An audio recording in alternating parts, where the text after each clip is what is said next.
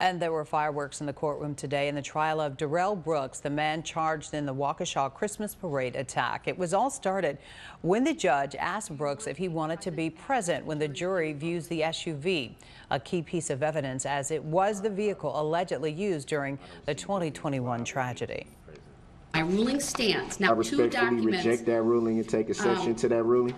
Your objection is noted.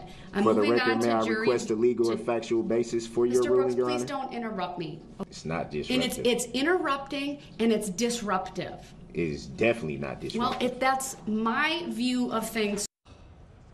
Well, prosecutors have said they intend to rest their case today. Brooks is charged with a dozen criminal counts, including 6 charges of first-degree intentional homicide.